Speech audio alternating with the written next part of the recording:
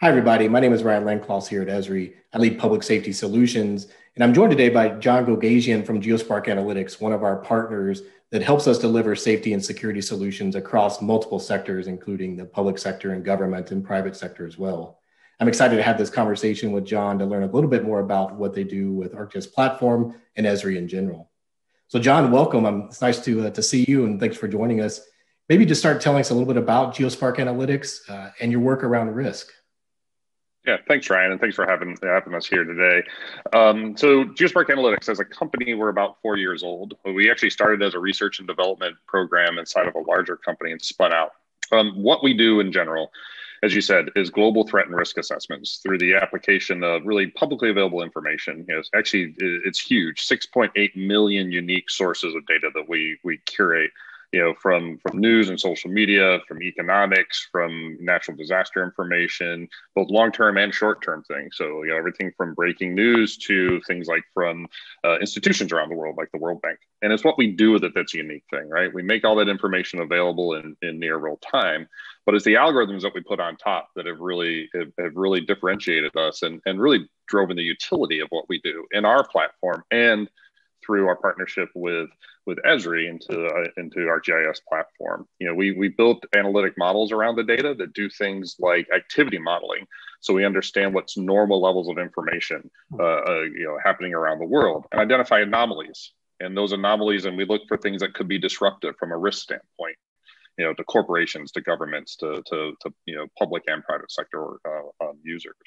Then we add additional layer on top of that, where we built algorithms that take all that data into account and not just tell you where there's unusual events happening or things that could impose risk, but we tell you how those things are affecting from the local to the country level stability of that location. So it's kind of a geopolitical, social, and economic stability assessment that our algorithms create that not only tell you what's happening right now, but tell you how it's affecting that location, and then actually a forecast of the future. So we do a future forecast of the next 7 days for about 1,200 cities in the world, every country in the world, and about 8,000 regions, so that our users can understand the potential impact of those activities on their operations, on their people, both from a safety and security standpoint. Yeah, it's great, John. I appreciate what you said about, there's so much information coming at us, and it's like identifying the anomalies, like when should I pay attention? When do I know something's emerging so I can dig deeper in that? And you talked about it, just a number of data sets and the magnitude of data that you're ingesting into your system. And so I'd imagine that you have to rely on artificial intelligence and AI to support your customers more. Maybe you could speak a little bit about that. You talked some about algorithms you develop, but maybe just generally, could you speak a bit more about how you're using AI to support your customers? Yeah, that's great. So we absolutely, and we don't have people in the process outside of our developers and our data scientists, right? And we do have analysts who help with understanding how these things should affect. But we are 100% machine driven in the work that we do. So it's really a combination of some statistics and artificial intelligence. And the artificial intelligence side is primarily deep learning models. So we have natural language. We use a lot of natural language processing, as you would guess. Like when we ingest, news and social and economic data, our algorithms read through the information, translate the information. We do entity extraction from that information as well. And then those algorithms, the combination of the statistical and the deep learning algorithms, do things like categorize the information into what we call event classes. So things like that could be disruptive. So like different natural disasters, man-made disasters, things like civil unrest, things like conflict, things like terrorism, things like disasters. And those event classes, as we call them, are available as Esri feature services out of our AI engine. And then, the real complex statistical and AI algorithms are the ones that do that risk modeling, as I mentioned. So we take all those different events, if you will, the different type of things that are happening across the world. We built algorithms that, again, say what the impact is. So what is the impact of a terrorism event in somewhere that is potentially apt to those, as opposed to somewhere that isn't? And the system has learned over the course of the last 4 years that we've been running this, the areas of the world that are more risky and less risky. But every 15 minutes, those algorithms are reading the data reading the news, reading the socials, seeing what the long-term indicators are coming into that area, and telling you really what the delta is. So we built kind of our algorithms have built kind of a baseline, and then again are looking at what the changes to those things, again, to give that warning, that risk warning. And then again, all that information runs through our AI engine into our core platform, our core Hyperion platform, and then also is available to the GIS community as Esri feature layers through ArcGIS Platform. That's amazing. So, I mean, if I had to characterize what you do, it's like a real-time pulse of the planet and what's happening in terms of risk and threats that are emerging in places that we may not be able to see directly, but have a geographic context, right? And so I can imagine that obviously maps play a major role in that, right? Being able to position those alerts, those notifications in a space of geography. So I'm curious, like, how do maps and really ArcGIS Platform from a development standpoint help your customers put context around those risk assessments, start to explore that in deeper context around it? So maybe just speak a bit about maps and ArcGIS Platform and how you're bringing that to your customers. That's great. And Ryan, you used the word, we develop a pulse of the world. And that's a great way to describe it, because actually that's what we call it. Our risk models are actually called perfect. Pulse in our system. Great minds think alike. And then, exactly. And, as I mentioned, we're about a 4-year-old company. And the founders, founding team of the company was about 8 of us. We all come from a geo background, right? We all come from some type of geospatial background. So we think that way. We think in the sense of everything has a place, and the things that happen in that place affect that place. So maps and geography were key to us starting. As I mentioned, one of the things that we do is we pull all the information together and we do entity extraction, name locations, and geocode everything. So we try to drive down what's happening, again, in a city, in a region, in a country. So maps were number one thing we thought about going in as we started to build out this technology, because we're mapping things that normally aren't mapped sometimes. So the way that we display and communicate our information is both spatial and non-spatial, right? We do things like we have algorithms that write risk reports automatically, but they write those risk reports about a place. And how do they understand where that place is, that city or that country, is because we do a laydown of the raw information that we gather. Again, geocode all of it. And then our algorithms that we talked about earlier, those activity models and those stability models, are all based on that location and things that are happening in that location. And then the communication through our platform and the communication through of the information as Esri feature services as well is all based on location. So if you're interested in a certain country around the world or down to a certain city, you can just focus in on that area, or you can look at risk as a ubiquitous thing across the entire world. And often a lot of our clients have very focused areas, but more likely than not, they're more focused on, they have vast operations, and whether it's a multinational commercial organization, company that has people and traveling around the world, operations around the world, they want to understand what their complete risk footprint is. And it's a spatial problem. Or, is it something from, one of our larger government, clients that really is, focused on, U.S. interest around the world. So it all comes down to place, right? I mean, it all comes down to the risk that you have around a location or a facility, or again, across the entire world. That's great, John. I appreciate that. I can imagine, like, in my mind, the scenarios playing out of like different customers of different types, like you mentioned, multinational organizations, and even like, organizations with global interests, if you want to think of it that way, being able to literally get a sense of what's happening for their infrastructure, their people, what might be affecting operations, like disrupting potential operations. So I just see tremendous value in what you do. And so I'm curious, you mentioned your platform is Hyperion, and I'm wondering, so how ArcGIS Platform enables you to reach those different customers more than what you could do maybe through Hyperion alone. So talk about a little about the connection between these two and how that helps you. Yeah, that's great, and that's the whole reason why we developed the partnership with Esri in the first place.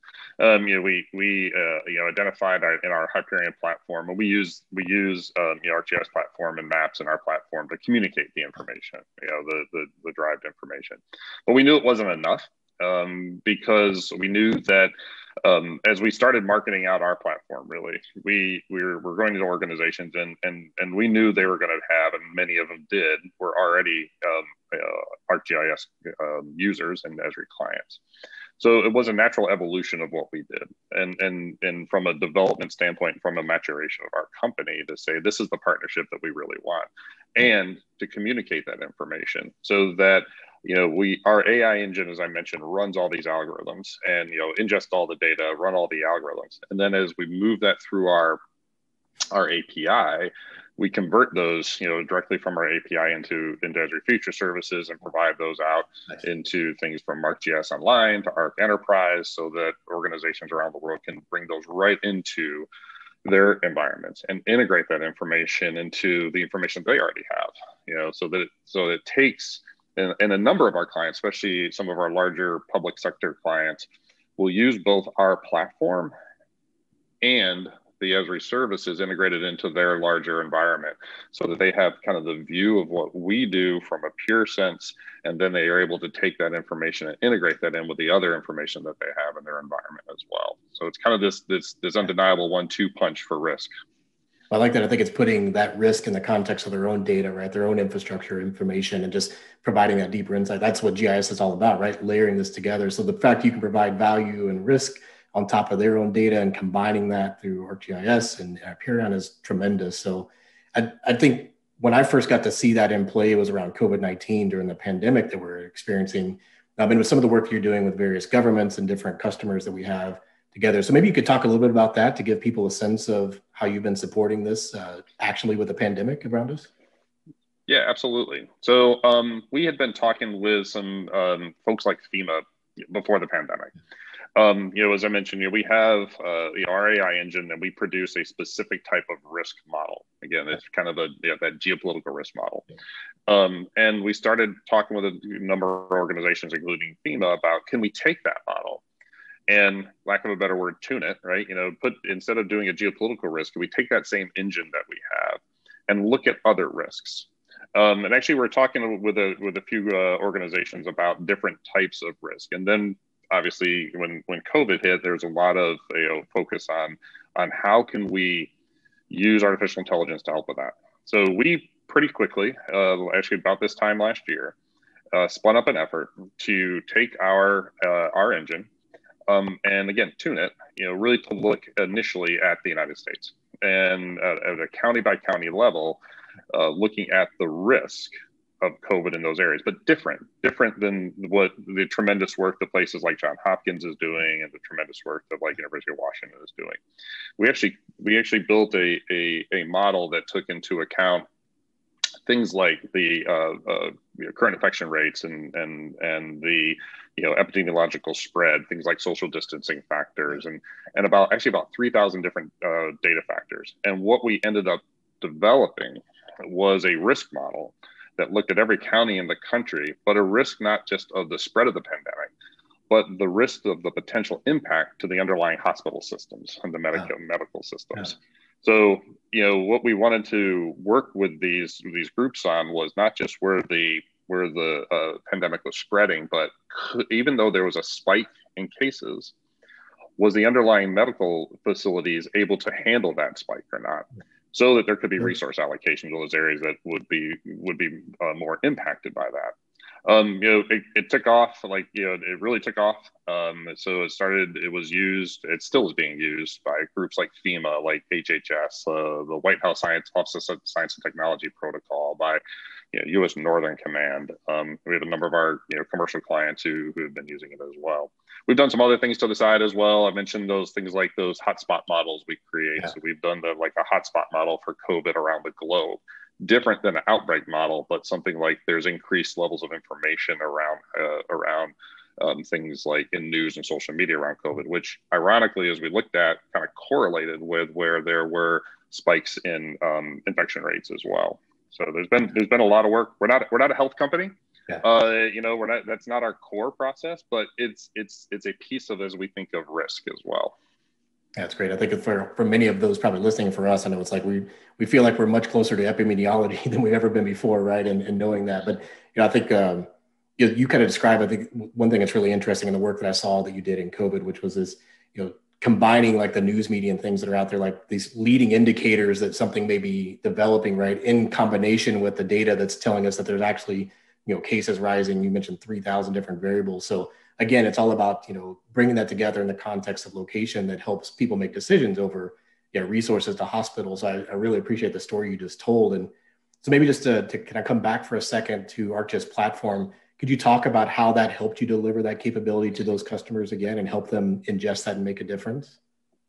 Yeah, so we purposely